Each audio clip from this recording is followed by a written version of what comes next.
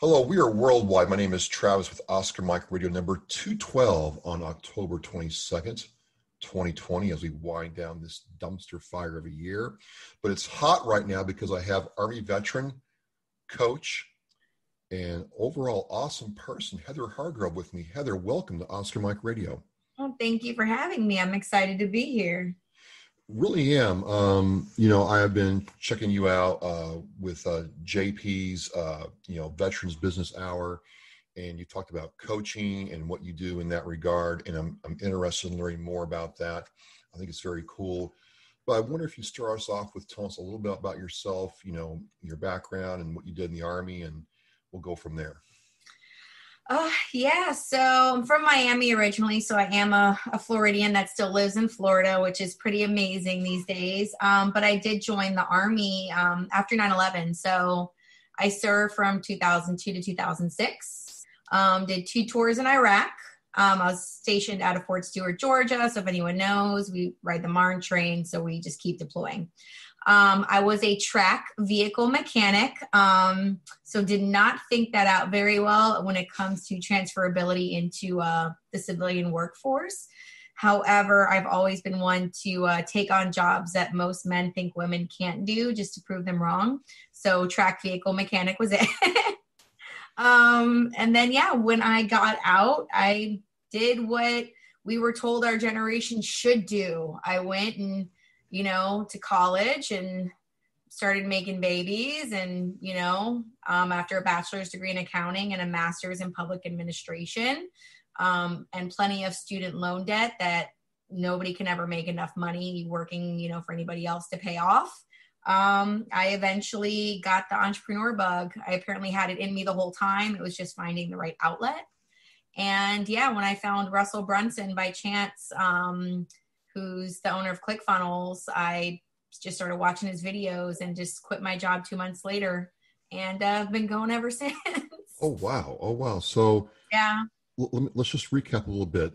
Working on, tracked vehicles like the Bradley and M1, there's not like a plethora of jobs in the civilian market for that? No, and it wasn't the Bradley or the M1 because those were specific because of the fact that they were for the tankers, but more of like the Hercules, the 113s and stuff like that. Nothing that had, any kind of huge ammo like that comes, like nothing that the tankers were driving as far as that. But like the Hercules, the 113, and then basically when you're in the motor pool, you fix anything that's broken. So then you became like just a wheel vehicle mechanic or a generator mechanic or hey, I don't know how to, fix the doorknob on my door mechanic. It was kind of like, you know how to fix stuff, just do it. So you go in there to prove a point, and something tells me you don't do things halfway there, Heather. I mean, you could have picked anything else, but you go full throttle when you go after something. When you got out, you mentioned that you did what you were, quote, supposed to do. Mm-hmm. And you go to school. You're very educated. You're more educated than me. Let me ask you something. Did that not give you a sense of accomplishment, or was it just something lacking that kind of pushed you toward entrepreneurship? It was very unmotivating. And this was a big issue that I had in the Army as well, which is why I did the 4 years and was like, I can't stay with you guys anymore. Like I'm gonna have problems. Is I'm a strategic person. I kind of like to see the way that things are working, and then I try to make them better.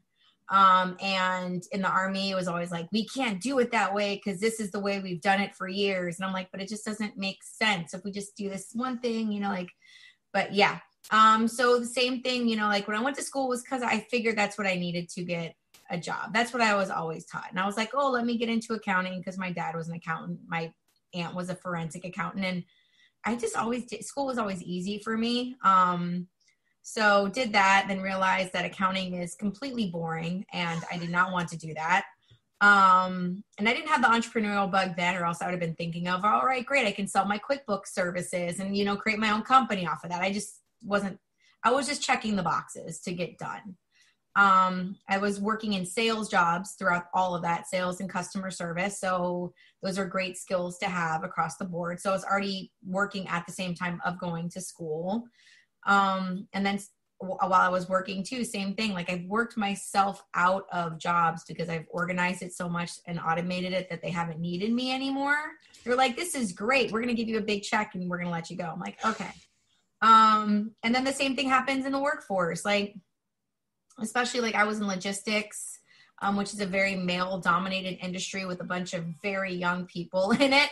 I was the second oldest person and I'm 38 now. So when I was working there, I was the second oldest person in the office. Like it was straight out of college people. And once again, the strategies, the way that they were doing things, I was like, there's no rhyme to your reason. Like, I don't understand how you guys are like growing. Like, what are you doing right now? So I just realized that I work better on being able to implement things that I want to do. I want to learn and implement, and I want to keep going. It's very interesting that you say that, because even if you don't go in the military, there is a school of thought that you are less, I wouldn't say less of a person, but it's almost put that way because you don't have a college degree, because you aren't trying to pay down massive amounts of student loans, or you're not trying to find a way to default on your student loans without it impacting you. And I see a lot of people, I mean, you know, we're in the same demographic, and there's people I know still paying off loans 20 years later, and it's had an impact on your life. So you do all this, and something came to a point where you're like, you know, I'm done. Yep. What was that like I'm done moment? You know, forget this, I'm going to go and to the wild blue yonder. Well, the last position that I had was with a software development company. So I left the logistics world to go help sell software development services. And traveling was great and everything like that. And as usual, I was doing great, but the micromanagement in the company got to me to the point where, because it was work from home position. So they were like, you need to send this many emails and log this much in Salesforce and this many notes and da-da-da-da. I'm like, but I'm closing more than everybody else. I'm getting you the sales. That should be all that fucking matters, right? That should be like the thing. And they started to put people on, and it was nuts, on this Zoom thing. So it was like punishment. If you weren't meeting your metrics, right, you had to log into this shared Zoom room where somebody at corporate was going to stare at you on the camera, and you had to share your screen so they can see what you're doing the whole time. And I avoided that for a long time because I was hitting my numbers, but they kept increasing what the touches that they wanted. And I was just like, no, like, I'm not going to keep doing more stuff to bother the people that I'm working just because you want another email to go out. Like, it's just not happening. And I would rather spend more of my time prospecting larger clients and doing all these different things. So eventually they tried to get me on that thing. I refused. I was like, I'm just going to continue doing my job. This was in no way what we discussed upon hiring. I'm doing, my numbers are great, da-da-da. And you keep upping the game as far as the time. I'm like, I'm not playing the game. And then eventually they were like, okay. And like locked me out and sent me my stuff. And I was like, perfect. Great. Now I got fired. So unemployment. No, I'm kidding. So then I was just like, it was just very unmotivating the way that leadership viewed their people. And that's why even when I hire on people that work with me on different things, I'm like, I'm not about your hours. How much can I pay you to produce this product? Whether you finish it in 5 minutes or in 1 day or whatever, I don't care. What's the value to me, and how much, do you want to charge me for it? Like, that's the way it should be. And it was just, corporate America was just like, I was dying inside. It's not creative. It doesn't flow. And it's just like this micromanagement of stuff. And I was just like, I couldn't breathe. I'm checking out, I want to pick your brain for a second. I'm checking out this book called Bullshit Jobs. Okay. Right. And, a lot of the jobs they talk about are the people that, get on the Zoom and are watching everything you're doing and measuring everything. Mm-hmm. Where you have individuals like yourself who are producing, and then you have the individuals who watch, observe, and digest everything they do and try to, add more in there as they add value. And I often thought, man, what a soulless existence that is. How is that satisfying to do all that, right? Am I wrong? No, and I just can't, to me, like, I just want to know what's going on in there, like, what value does that give for them, right? Like if you have to micromanage somebody to that point, just get rid of them. Like if they're not producing, like don't pay somebody to sit there and do that. Like how much money can you save? And then you kind of take away the creativity part of it. Like let people have fun and let them own the position that they're in. Let them find strategies. And if I can automate what I'm doing, and if I can do better and get more done in 2 hours and somebody can in 8 hours, don't penalize me because I'm better at what I do and try to get me to add on more stuff. And that was another thing too. And that's why even when I take on clients, they're like, am I paying you hourly? I'm like, hell no. I am not an hourly anything to anyone anymore. So, and it's just, yeah, you would think people would want, because if you give people the ability to take on something and you just trust in them to do it, they're going to do amazing things. And if they don't, then you try to coach them up and motivate them and kind of get them going, but eventually it just might not be for them. And then you move on. The micromanagement stuff is how businesses like slowly just like dwindle, or their turnover rate is just atrocious. And then you read all the reviews about the company that employees are posting online and all you hear is micromanagement, always doing this, always. And that's like the worst thing ever. And that's also why the people that are in my life that are still looking for it, because they're more comfortable with the comfort of working for somebody else. And I get that. Entrepreneurship isn't for everybody. That is fine. But I keep telling them, I'm like, if you're going through this interview process or their stuff and it's like they're asking for things or they want you to do certain things, like that's not the company for you. And that's okay. Like somebody that I knew was like, oh, like he, from the logistics company, he's like, yeah, now I'm looking for another job. So now I got to go back to college and da-da-da-da-da. I'm like, dude, if you're looking for something similar and they're telling you they want a degree, that they want a degree and you are that, I'm like, that's not for you. I'm like, find the company that wants your skill set, that wants your knowledge, that wants, you know, what you can bring to the table and not a piece of paper where most people don't even pay attention in class anyways. I'm like, it just doesn't happen. So you come to this realization and then you meet Russell, this ClickFunnels. Now, for me and for other people, I kind of know what ClickFunnels are because for other things that I do, but kind of explain to us what ClickFunnels means to you.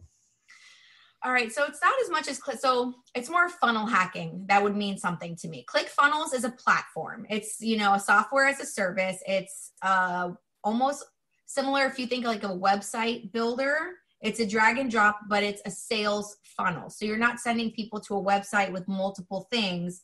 It's saying here, click on this link and it goes to a single option. So if like you said, hey, I just put out a new podcast, right? Do you want to listen to it? They can click on the link. It takes them to a single page where it says, new podcast just out. This is what it's about. Drop your email here and get instant access to it. And they put in their email. Now you have their email. They hit submit and it takes them to wherever your podcast lives, right?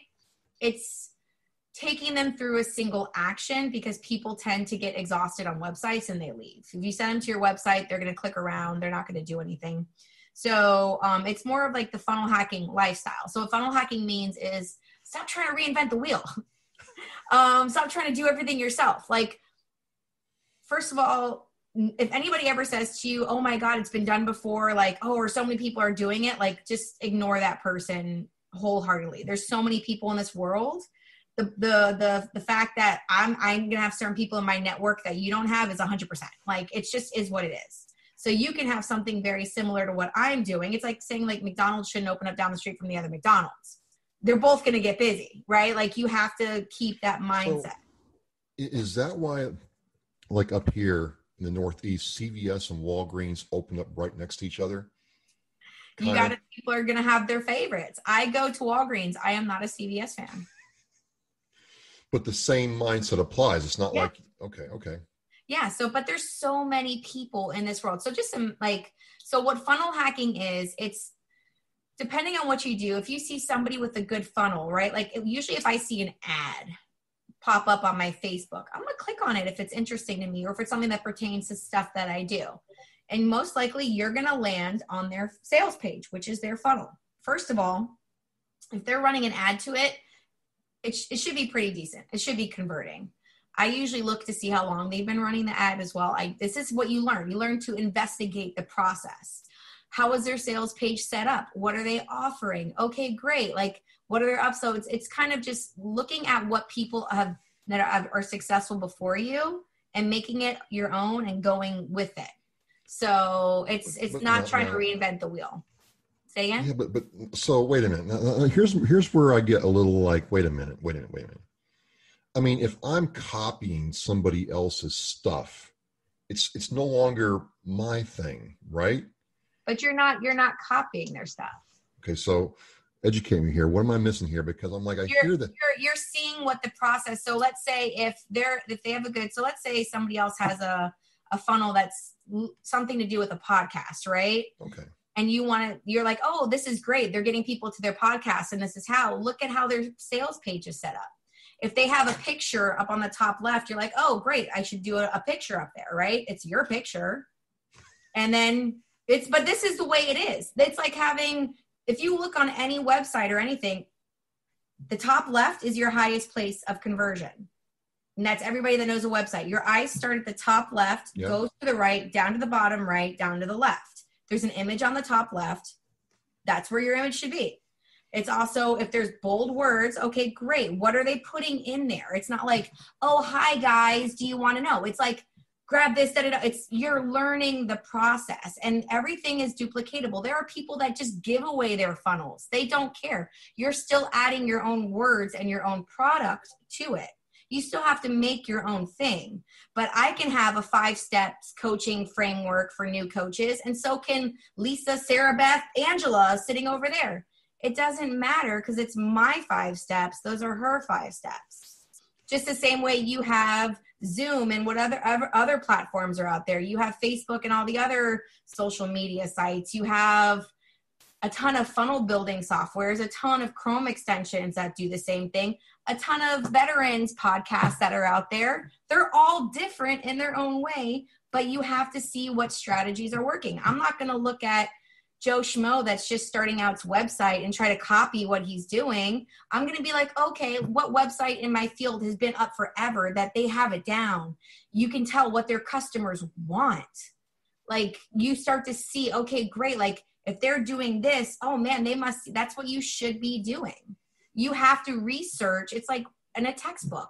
They take work examples of things that have worked for businesses in the past. You read the work example, now go apply it to your real world. Now you just have faster access to it. It's getting out of that mentality of it's copying. It's not copying. Now, if you take their work product and their funnel and change nothing of it, that's copying. But you should be seeing what people want. Just the same way as if people are buying right now certain t-shirts. Great. What t-shirts are going off the shelf? Okay, maybe I'm going to add a different image, a little different verbiage, but I know this is the subject area that people want right now. And you create something of your own to go with that. So it just depends on the industry that you're in and what you're selling. So it's not really imitation is flattery. It's using what works. It's inspiration. Inspiration. Yeah. Okay. Yeah. So it's finding what is working and not reinventing the wheel, because there's no point in that whatsoever. So this is obviously you did the college thing, you did the work thing in corporate America, and now you're doing your thing. And ladies and gentlemen, when you listen to Heather on these veterans or business Zoom talks or shows, the passion comes through. Like this is your thing.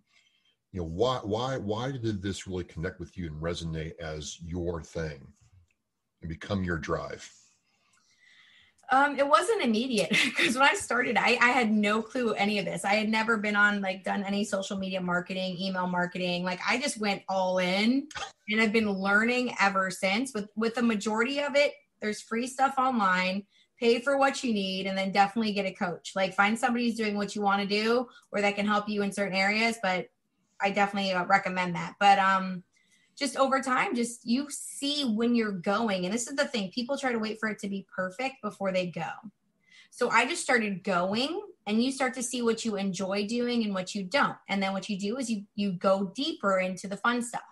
So whereas I like the strategy and implementation of social media and stuff like that, and how to bulk produce it, how to schedule it out and do all that, I like doing it for me. and I like teaching people how to do it for them. I don't want to be making your social media posts for you. That's not my fun part. So I realized that's out. And then just over time, you see what people want to pay you for.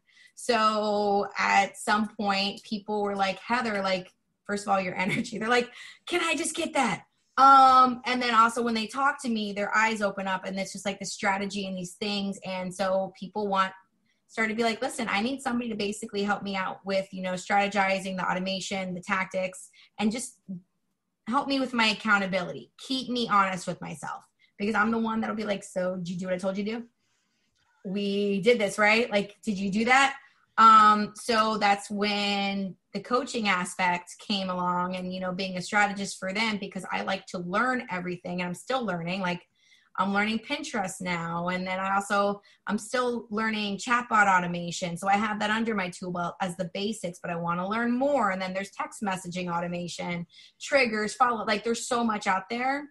So I enjoy the learning. And then I love figuring out what people do in their business, and then hoping them kind of tweak it and adding in my knowledge. I mean, like, hey, this would be a good thing to implement. Here's what you can do. Now go do it. Instead of them having to learn everything that's out there themselves, I can point them in the right direction, because it's like a puzzle. I love it. I get to fix it. So you mentioned that before. You really said earlier in the conversation that you can't do it all by yourself. Mm-hmm. Do you feel people fall in that trap before they come to you, that they've tried doing it themselves, they're burned out, or they've just hit a roadblock they can't get past? Usually it's they're getting burnt out. They're too busy working in their business to see the big picture of the outside of it.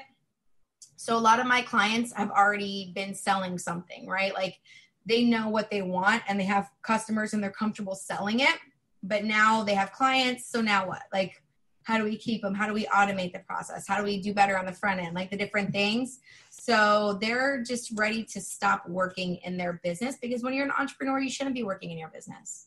The point is to get you working out of the day-to-day operations so you can be strategic with the big picture. So if you're constantly working in your business and not putting in strategies into place and ways to then be able to, streamline and get other people on there, help them out, what do you outsource? What do you automate? Then they're constantly stuck and you can't grow. Like, you're exchanging your time for money, and it's not going to work out for you. Gotcha. So I have to figure that you have more than just like you're a veteran yourself, but you deal with more than just veterans-based businesses. You also deal with just business in general. Is there anything, though, because we're a veterans show here, is there anything that a veteran can apply to the aspect of entrepreneurship that you have learned from civilians? I think a lot of times we as veterans miss that just because that guy didn't serve, there's lessons that they can still teach us about, being a civilian. Yeah. First off, you need to learn networking. Veterans, a lot of time we are in a rank structure. Like, you don't talk to people that are above you. You have a ways to talk. You're not used to going into communities or conversations and having these open dialogues and just being the person, right? So you need to learn networking skills, whether it's, just going to events. Civilians are great at it because that's what they're taught. Veterans aren't really taught how to communicate and stuff like that. So with networking, emotional stuff. So just kind of learning to be cognizant of emotional triggers, the way that people communicate, not being as formal, relax, calm down. It's okay. And if anything, just kind of watch, your body and stuff like that. But the more you do it, the more you'll pick up on it, and just pay attention. That's the biggest thing that I think veterans have a great way. Like, we have this honed sense of paying attention to our surroundings, right? Because that's what we have to do to survive. When you're at places or when you're doing things, pay attention to your surroundings, pick up on things that, you might not have known previously. And then you'll just start to implement what you need for your business. Don't try to do it all. Just do what you need at this time and add on later. So here's something I'm asking for a freebie here. Well, it's a two-part question. A lot of my fellow vets and myself included, I sometimes see networking as a complete waste of time. The last thing I want to do is take my 3 hours and $150 and go sit there and, hand out business cards and press a flesh, and then realize that, no one really interacted with me or cared about it. And I've been told that's wrong. I'm not the only guy who feels that way, but it just comes off that way. It's like, wait a minute, what am I going to, that's billable time I could have done something else with. Am I, how do I adjust my thinking according to what you're saying, Heather? Well, networking has always been great for me. So I can't complain, but you have to think of networking as different levels. So there's social networking. So you should be in Facebook groups networking. You should be online networking. Like, stop looking at your phone like you are a consumer and start being the producer of the content. Have a strategy when you're on there. There's social networks. Network online, if that's, more something that you're comfortable with, and it's getting into that action as well. Networking events, I pick and choose which ones I want to go to. I know which ones, I'm going to, and a lot of times it's more because I just want to get out of my house. Like, I'm at home all the time with 2 kids. Like, please, can I get adult conversation? And I don't bring business cards. People are like, Heather, do you have business cards? I'm like, no, because we're digital. Like, don't give me a piece of paper. Like, I don't want it. I'm just going to put it away. I would rather stand there and book a call with you right then, or connect on LinkedIn or Instagram or Facebook, wherever, you're at. So I'm not a big fan of business cards, but partnerships are a big thing with networking. So networking, don't think of it just as the one-to-one of, first of all, don't go in there looking to close a client. Like, that's not what you're there for. You're there to connect. You're there to learn what other people do. Who knows who you might find to send to somebody, and then they're so grateful they send somebody to you, or you build this relationship. A lot of partnerships have come from me networking. A majority of that over the last year has been online, but I went to Funnel Hacking Live, which is this huge event over, 5 days in Nashville. Met somebody there who invited me to a mastermind, which connected me to other people, which now got me some clients. But like, if you do one thing, like for me, like if I do a specific thing, and let's say like my clients want somebody to have, sales funnels built or graphics made, like I have a guy, and then I have another guy. And then if they need somebody to help them with something else, you build partnerships so you can package stuff kind of together. So that way you're not doing everything in your business. So if you're not an email automation person, but your clients are going to come to you and want emails, and you're like, I don't write content, you better have a guy. And it doesn't have to be you hiring somebody and having an employee. It could be like, who do I know that is great at this? Okay, great. How much do they charge, or what can I work with them? And then how much can I mark it up to my client? And you just pass it off. So it's building partnerships so everybody can leverage each other's skill sets to grow together. Okay. All right. Duly noted. But, well, it just sounds like, right, that it's the old death of a salesman, mentality, where it's who you know. Yeah. And if they maybe not like you is not the right word, but definitely respect your expertise enough to partner with you. Yeah. So there's a trust factor there, and there's some kind of interpersonal thing going on. I think that's overlooked sometimes. So I'm going to tell myself a little bit, Heather. I have been told several times that I'm extremely direct, and I'm like, well, I just don't have time to sit there and write a 5-paragraph paper on 1 paragraph's request. I don't like long meetings. I don't even like meetings. I mean, right. I want to talk to you, understand what you need, make sure that I can tell my team what's needed, and then move on and execute it. But it's been communicated to me that might be counterproductive in certain areas. Might need to be softened up a little bit. I don't know if that's right, but it's my style, and it works in so many other areas that I'm not sure if I'm going to change. You don't have to change. Yes. The biggest thing is, once again, you need to have that abundance mindset. The amount of people that are in this world, and you attracting the people that you want to attract, right? So like, I don't want people attracted to me that I don't want to work with.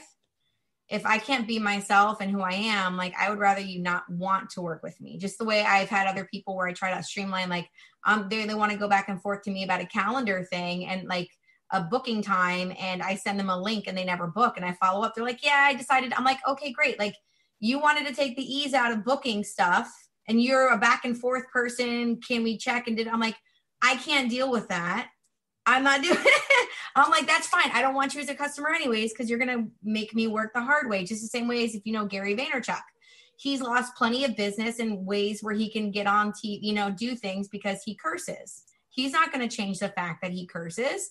It's who he is. You attract the people that you want to work with by being yourself. And that's the only thing that matters. And you have to, and you scrunch, like you have to have the abundance mindset. If you don't, you really, really need to work on that, because that mindset alone will hold you back if you don't go get it. Because then everything is a negative and not a positive. And if you go into it as a negative, it's never going to turn into a positive. So, well, that is something I'm working on, as you picked up, because of one, what I do professionally. It's not an abundance mindset. It's definitely a risk-averse, scarce mindset, and it's done that way for a purpose. But this is where it gets interesting for me right now. Is Oscar Mike Radio is really about abundance. Yeah. And changing my thoughts there, and it's really weird. I might scrunch. But on the other hand, it works. You're selling me a line here, because whenever I have said yes, or, I'm going to give you this, and not, charge you, or not that I charge anyway, but people have asked, do you charge for appearances? I'm like, no. Will you do this for me? I'm like, yes. So much good stuff has happened. Mm-hmm. And maybe not right then, Heather, but 6 months from now, I get an email saying, hey, you did this for this person 6 months ago. Yep. I mean, I really like that. So I know it works. It's just very hard for me to get in that in my whole life. Yeah. That's where I'm at right now. It's so liberating when you do.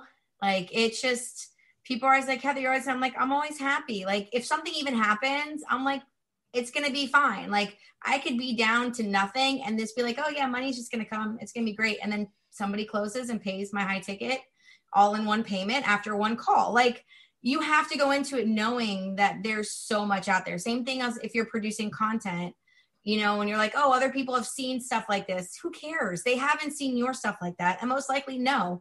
Just because you see it, if you've watched The Social Dilemma, you probably look for things like that. So you constantly see it. They don't. And if your friends happen to see it, they're not in there looking, so you just have to realize there's so much out there in the world. The fact that people aren't all out there making money is just ridiculous.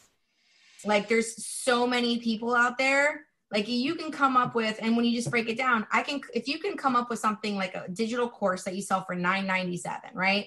$997. You make it once, it lives there digitally. You sell it to 100 people a year. That's almost $100,000 a year. You're selling to 100 people. 100 people, that's it. That's all the people in all the billions and of people that you have to find that want to buy whatever it is that you're selling for $997 a year. You're making $100K a year, barely any overhead, because it's a digital online course, unless you start investing into it and doing ads and other things. But I'm like, it's when you break that down and people are like, oh, but I need to do this. And like, no, like, I have never sold anything. Like, I've never made a product before I sold it. I have never made a product before I've sold it. Why? Because I am not going to make something just to find out that nobody wants to buy it. And it's perfectly fine. Like, people buy it. Wow. That's way against my background. I mean, the product is made, tested, retested, focus group. What products are you making, testing and retesting? Well, I mean, in my professional life, personally, I hate doing this too, because I'm still in concept phase. I'm making greeting cards. Okay. Physical or digital? Physical and digital. Okay. But the idea is, I'm not going to, pay China $11 for greeting cards anymore. I got upset about that. I'm like, I can make my own. And sure enough, I've got a couple of copies that I'm kind of proud of, actually. Okay. So what's the turnaround on how long from an order to people? I'm not even to that point, because I'm in the mindset that the product has to be solid before I even think about showing this thing to somebody. You can do a mock-up. Or you do a single, because what happens if you make it and then all of a sudden nobody buys it? Like same thing with shirts. Like I have people that want to go and they're like, oh, I want to buy a whole bunch of shirts with this thing on it. I'm like, if you make one damn shirt, that's fine. Put it on, take pictures. Do not buy an inventory of shirts for people that might not buy your shirt. Just because you love it, you're not your audience. That just is what it is. You put a mock-up, somebody wearing your shirt, you make a sales page, pre-orders now, get it at this rate, prices are going to go up, or we're only doing pre-orders up to the first 100. You have to market it, because a big thing that people have issues with too is selling their stuff. Just because you build something, I've been making a ton of money and I have no website. I have no sales funnel.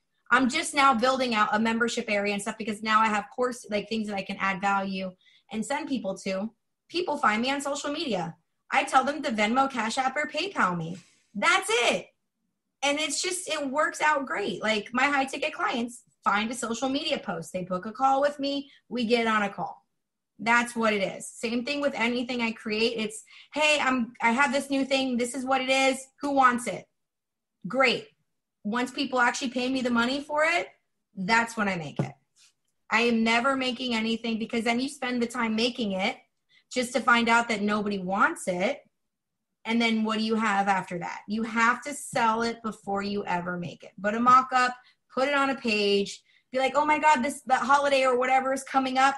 Pre-order this now, and then see if people are actually buying it. Let them give you feedback on it. So it's not very often this happens, ladies and gentlemen, but I mean, Heather has just, wow. I mean, you just turned my whole world upside down, because I have been using a project plan and analysis and measuring everything. And you're saying, forget all that. That's just garbage. Put out the mock-up, see if it works. And if it hits, then create it. Yep. Because you're spending all your time on the front end for something. It's not like, you're not a brick and mortar, right? You're not like, I have to go to a bank and I'm just seeing show them my business plan to rent out this thing. And then I got to demolish stuff. And I got to know what my launch date, that's why I love online. Like you can wake up in the morning and have an idea and go sell it and see what people want. It's that quick of a turnaround. And then the cool thing is too, you can sell a specific amount of them and then be like, all right, we're done with that card. New card coming out in 2 weeks. Who wants to check it out when it does? And that's it. You put out the new card. Brand new. And then you add as you need it. I'm speechless right now. I'm doing the business plan. I'm doing the analysis, this color, that thing. I thought if I could put out Mother's Day cards in 2021, that'd be a good thing. But you're saying, in theory, if you were my coach, you'd expect a card like next week. Oh yeah. Or at least you pre-framing it like, hey, on social media, like, oh, if y'all didn't know, I'm working on actually, creating greeting cards. I missed the old, and like start talking and see what people comment. See who'd actually be interested. Do people actually want to buy cards? Like you have to do the research aspect of it. And then you can start pre-posting. You see who's interested. And then you start doing little bait posts on like, hey, which one do you guys like? This one or this one? Let the people choose. So by the time you have it, the people have basically chosen what card they want. They're already bought into the process and now they're going to buy. Yep. Yeah, I'm speechless, folks. Like, this is a complete 180 from how I usually work and how I've had success and failure. But I was anticipating a lot of well, okay. So this isn't about me. I'm going to put your words to the test. My promise is to you, because you gave this out for free, I'm going to action it. So I'll start tagging you some of the stuff I do. Yeah. It hits. And I can say, you know what? I got it here from Heather. Yep. So speaking of that, because I got one more question, then we'll start winding this down. What's it like when one of your clients comes back to you and says, oh my God, I did everything you told me to do, and I was here, but now I'm like, the sky's the limit. What's that like to you when you see that? It's got to be more than just the money, although the money is important. Yeah. There's got to be a difference there, right? Yeah, it's amazing. Like, and that's why it's so important to work with the right people, which is why I tell people not everyone is your client, and that's okay. You can say no and walk away. But my clients, when they're working with me, like these are action takers. These are the people that are ready. And it's funny because they go through these ebbs and flows because they've been so busy in their business that, you know, sometimes it gets boring for them because they're used to the chaos, and now we've automated stuff. So I'm like, okay, so what are we adding in? Like, we get to add in, and it's fantastic because I do the whole picture kind of thing. Like, your life has to be good in order for your business to be good. So I'm like, okay, so your significant other needs more time. Let's schedule in a date night. Let's schedule in a day where you get off early. When are you working out? Oh, you're not working out? Do you want to go work out? Okay, great. Well, We're going to put out. that, right? Like, we're going to put that in there. Do you want to read a book? What else are you doing? Like, I have people that are actually like taking on new ventures on top of their actual original business. And now they're creating a secondary business with something else that they know how to do on the side. And it's just beautiful to see when I get on with them, like how excited they are to just like talk to me. And that's what we do. We break it down. We address what needs to get addressed, and then we fix what we need to, and then we grow. And that's the biggest thing. It's growing. But I love it. And then especially like, because some of the people that I do work with, so I do have a mix of veterans and non, and sometimes us veterans, and that's where it's like creating content for me some days is not so much fun. So I do batch it on my good days. We have our, you know, our times where we're just not good. We're not okay. And they hit me up with a message when I check on them saying, no, I'm having an off day. And I immediately FaceTime and we talk real quick, and I just do a transference of energy. I'm like, this is what we're going to do. Let's talk it out. And just being able to help them. And it's a different appreciation. When you're doing stuff like that for a company, they don't appreciate you. Yeah. When you're doing stuff like that for people that are actually investing in themselves to get better and to help their company grow, that appreciation is shown so much. And it just, once again, it solidifies that you are doing, first of all, what you like to do because you're going all in with it. And it solidifies the fact that like you're putting out something that people really need. And it just makes you feel good to know that you've been able to find something that people want. Well, that's amazing. I mean, this whole conversation in a very good way, did not go the way I thought it was going to go. Well, that's the best part about doing this, right? I mean, when I come in with a preconceived notion about how my reality is, or what I think about your, value add to not only yourself, but the veterans community, and get completely surprised, that's a very good thing. So without a website, how do people contact you? I mean, that's yeah. I gotta get people in contact with you, Heather.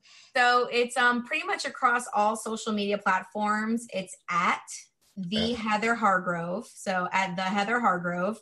Facebook is where I'm at the most. I do have LinkedIn and TikTok for my TikTokers. And then you can always email me at hello. At Bygrove. So just BYGROVE.com.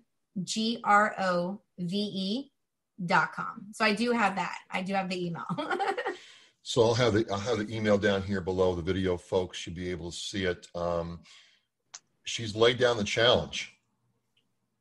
Sell it before you make it. I'm going to do this, Heather, because of just where my mind is right now. And if it works, well, when it works, there we go. When it works, it's going to be a great story. I want to have you back on, talk about things like TikTok, because it seems to me, last thought here, it seems to me that as a business owner, whether you're small or large, you almost don't need an advertising budget anymore. Correct. You can from yourself, because you believe in your product, engage with clients for the time it takes to make a TikTok, Instagram post, or social media post, and that resonates with people more than a slick ad campaign. Am I wrong there? So correct on the beginning. So the way when you're starting out with anything, there's so many times you see people that just start, and we all do it. Like, we all create a Facebook business page and we boost a post and we get excited about it. but you don't have your product yet. You don't know, what people like about it. What are their hangups? What things you need to, as far as pain points. So when you're starting out, you need to be the seller of your product. You need to go out there and talk about it and connect with people, figuring out, once they purchase, follow up, get those testimonials, get the proof of concept. But once your product is moving and you actually have money coming in, then yes, start to put some ad money behind it, because now you're not funding out of your own pocket. You actually have income coming in from the product. It's a proof of concept, but you also want to make sure you're strategic about it.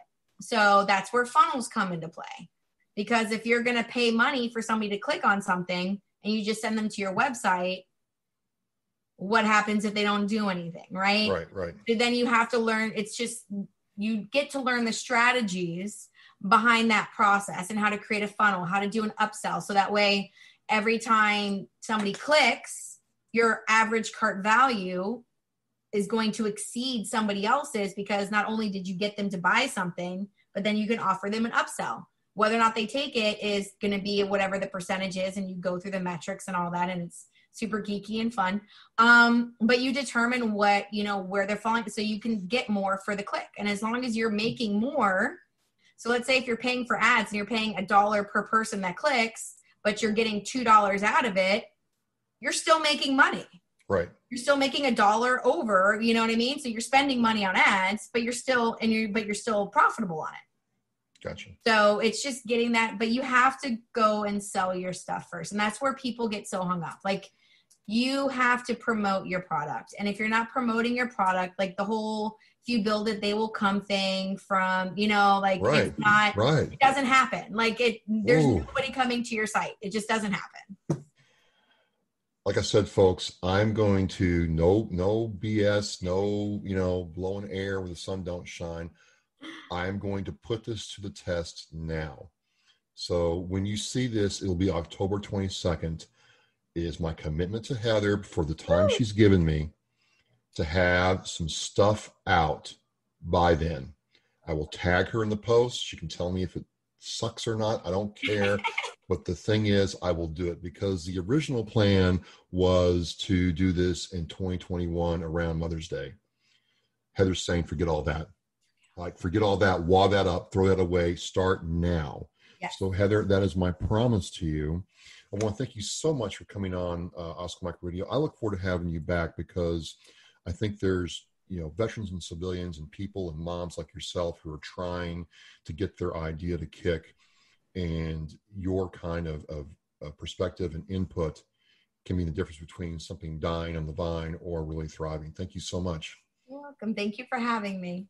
Absolutely. Absolutely. Well, folks, with the podcast and with Heather's work and everything else, we say mission in flight. We are in flight fully. Thank you again.